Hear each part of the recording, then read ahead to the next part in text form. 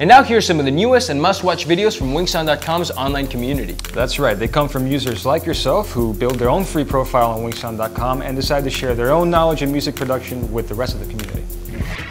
QuantizeCourses shows you how to make a quick bass line using pitched drum hits in Ableton Live.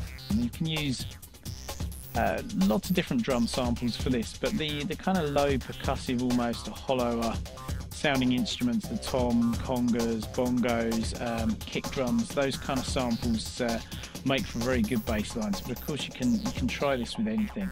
So let's have a listen to this.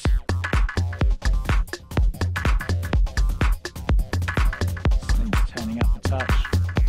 Dave Garnish from Garnish School of Sound explains how audio compression works using Logic Studio. The threshold basically tells the compressor at which point you want the compressor to start to reduce the gain of the signal. The next parameter is the ratio, and that's down here.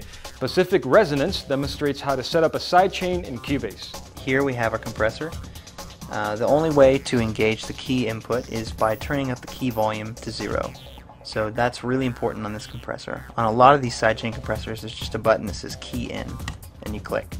Hey guys, another show in the can. We want to say good night and thank you for watching. If you took anything away, as always, remember to share with your friends. That's right, and we'll be back next week with more music production tips, tutorials, and videos. And in the meantime, check out WinkSound.com to watch any of the videos or tutorials you saw, plus hundreds and thousands more on WinkSound.com, the new social video network for audio creatives.